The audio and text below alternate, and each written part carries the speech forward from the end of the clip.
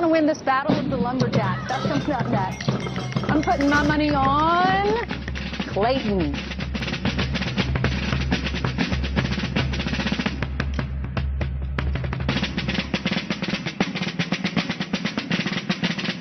Brett Morse, he's a dairy farmer, and this is his farm that we're on. And hey, all right, this early in the morning.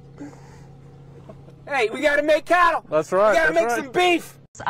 Of course, LeBron bringing a lot of success to Cleveland, but just not enough. Not quite enough. Not quite enough success. In the 90s, I thought, lots of fun tweets. So we'll start with D, who says, in the 90s, I thought that computers were much easier to use. Remember the green flashing, you know, in the dial-up? Oh, yeah, sure do.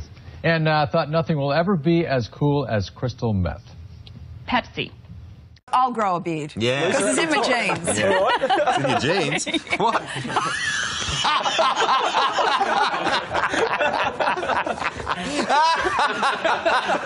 want to get a photo. No, you weren't going to find it. Okay, well, I'm a witness here. What I seen was a horrible, tragic situation. The guy was coming down, and I guess the police was trying to do a stop point. The man said, no, not today, and they began to race behind each other like cats and dogs. The police officer got behind the man, and the police car just twisted around like a tornado, girl, and the Lord just shook it up, and the man just got injured. His head went to one side, and his body went to the other side, and girl, he hit the pole, and now the result is this police officer don't know if his life is going to continue to make it, or he going to just tap out. Lord be with this young man. He need a blessing. I was actually going to buy me a piece of burger from Burger King, and I just stopped right in the middle because my hunger just went away. Because when I seen that accident, girl, I just began to be nosy, and I just had to just understand that somebody was experiencing this difficulty moment that was just not, ma'am, I just cannot bear to continue to talk.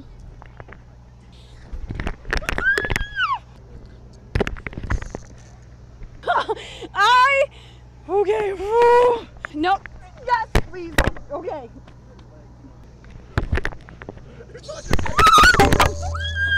On May 17. But police say the investigation into who shot who and how many of the 9, if any.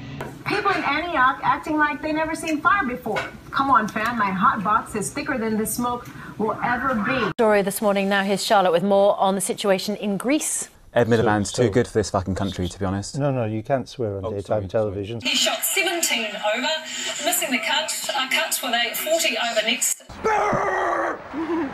Actually holding up. Thanks. Get my way.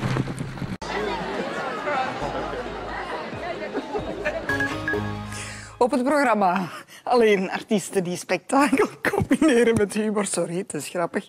En die komen zowel uit België als uit het buitenland. Zoals Gelderschutter. So in Luton, for example, more than half of pupils speak English as an additional language. Here in Peterborough, it's 39%, but in central Bedfordshire, the figure is much, much lower. Just 5%. Well, Tom may have been disappearing in his report there. I'm very pleased to say he's reappeared in the studio. Now, in the past few weeks, the SPCA has been receiving calls. Sorry about that. Hi. Have a nice day. Thank you. Sorry about that. Will they trade it? What has the departure of David West done to the team's plans? Oh, gotta like that on live TV, huh? The Pacemates enjoying some free airtime. Boy, where was I? Wow. New NBA rules. This is no longer a foul. Oh, that's no longer a foul. We learned that tonight in the Golden State game. Thank you, Jeff. Actually, you should have come down and hacked me a little harder. You should have taken a saw and sawed off my arm. That is still not a foul. That's allowed. Yeah, it's not a foul anymore. Not a lot of calls and a lot of hacking going on, and frankly, in the first quarter, Golden State could have gotten away with this. Hey, LeBron, you want to get to the basket? No way. But let's face it, folks, after the first quarter, it was all about the Cavs and their shooting performance. And did you know that J.R. Smith and Shumpert made 4 more shots than I did in tonight's game? This is what they were playing with tonight. This is what they were playing with tonight. Not basketballs, but bricks. Where are you in Morris? I'm in the back of my tractor trailer. Yeah, and where is there? How close to Interstate 80 are you?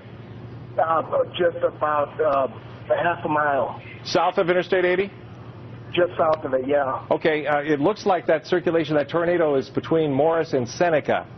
And is it raining heavily around you now? Yeah, and the wind's blowing really heavily, like it's a blast from Howard Stern's asshole. Oh. Had to have one of those, didn't you?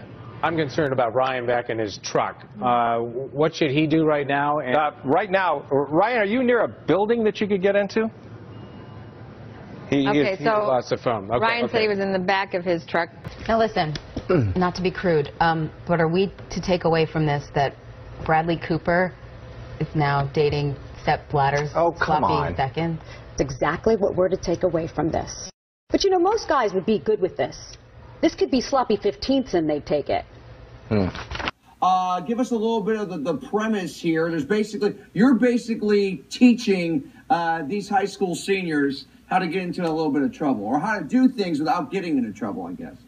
Yeah. Sorry, I just woke up like 5 minutes ago. Oh, you were sleeping?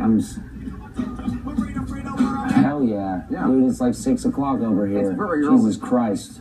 Well, we appreciate It's very early, and I'm very tired. You know the Warriors won the fucking championships last night. Okay, we gotta go. I just said the F word. You're right, good. Thank you. We're gonna go now. Okay, back to me. Back over here there. Okay.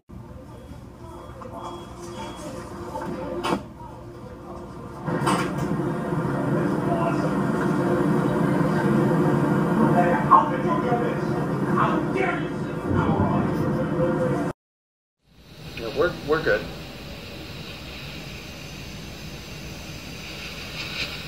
I'm really tan.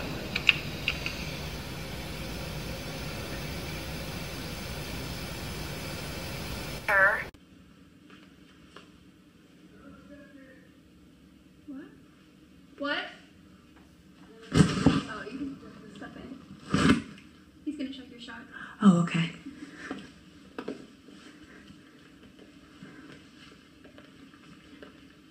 Tonight, we continue our week-long series with Class 3A.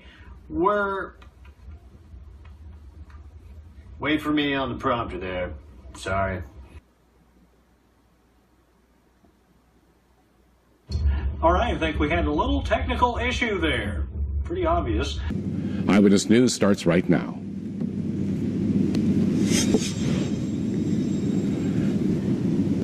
And good evening. Our top story tonight. We are Bushnell Park went pink today for the Susan Komen of Connecticut annual race for the cure, and what a cancer survivor is saying tonight about the amazing event. And a manhunt continues in New York after 2 convicted murderers escaped. The latest on that is coming up.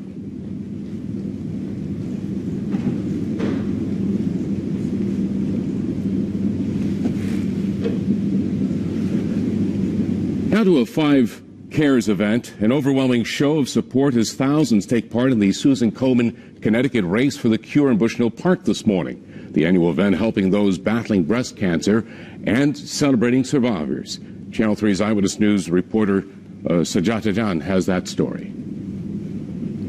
And we're going now right to Hartford, and Roger Susannon is live in Hartford, where they just had a big event in Hartford. Roger, you're talking violence. Does this offend you? It's a Confederate flag. Is it a symbol of Southern pride or a symbol of hate? And then, what about this? Does this offend you? This word. President Obama said it out loud in an interview, and a lot of people are shocked. This shouldn't happen to anyone. The whole thing that we have been talking about is whether this is terrorism or not. And I think it is terrorism. By any stretch of the imagination, you can understand that people are upset. But, you know, we're going to continue to talk about that. The president himself said he's angry today. Right. And local leaders said they are angry, too, that violence like this can't happen in a church. But everyone I've spoken to as well has also talked about healing. Yeah. I just think it's really sad that when we have 9 people who've lost their lives. We're going to take a break. We're going to take a break. And so we you can have to deal with something like this. But I think it's important, too, that people see the ignorance with it. An unnerving sight today at a London gay pride celebration, an ISIS flag among a sea of rainbow colors. CNN International assignment editor spotted the flag and was able to snap these pictures. Joining me on the phone from London is CNN's international Lucy Paul. This man, quite distinctive from the rest of the crowd, he was dressed in black and white, whereas everyone else was brightly colored, as you can see from the photos. This man dressed in black and white was waving what appears to be a very bad mimicry, but a very clear attempt to mimic the ISIS flag, the black and white flag with the distinctive lettering. I mean, if you look at the flag closely, it's clearly not Arabic. In fact, it looks like it could be gobbledygook.